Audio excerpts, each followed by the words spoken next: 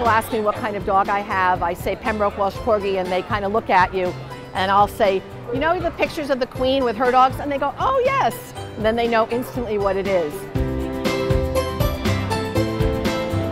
Welcome to Meet the Breeds, the dog show where it's not only the animals vying for the judges' attention.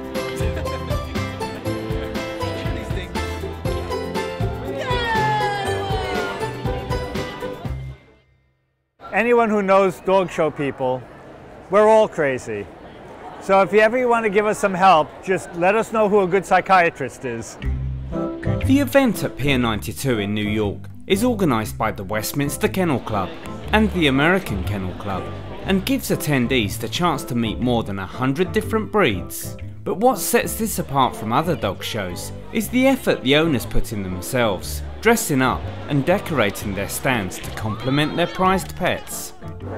Oh, the pageantry of this event I think is very special for people to come out, not only to learn about the breeds to see if there's one that's right for them, but also because every breed comes from a specific place and it helps kids, adults learn about culture, geography, really all sorts of aspects of people in the world. But it's also an opportunity for their devoted owners to champion their dogs of choice. We always say that the Mastiffs are the keeper of the castle.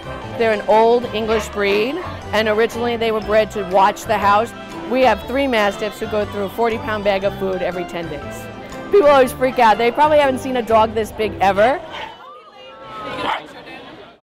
Peter Pan's Nana was a Newfoundland, so they're natural nursemaids, fabulous with children. I like their athleticism and their companionship. They're good companion dogs. This year's event attracted tens of thousands of curious dog lovers and was part of a 3-day programme of competitions and shows. As always, the bar was high for both pets and owners.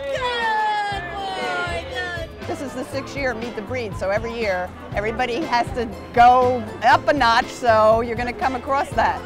The AKC has a competition for what they think is the best booth.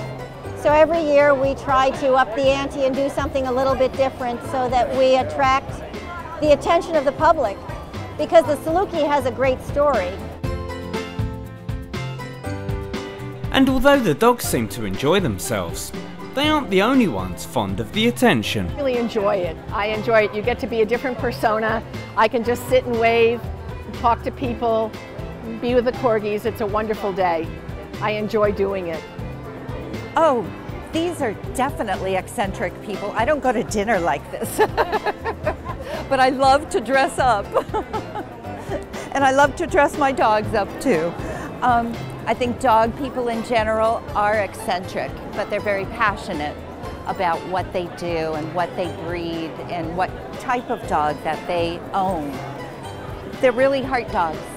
The focus really is the dogs, but hell, we're here, it's part of us too.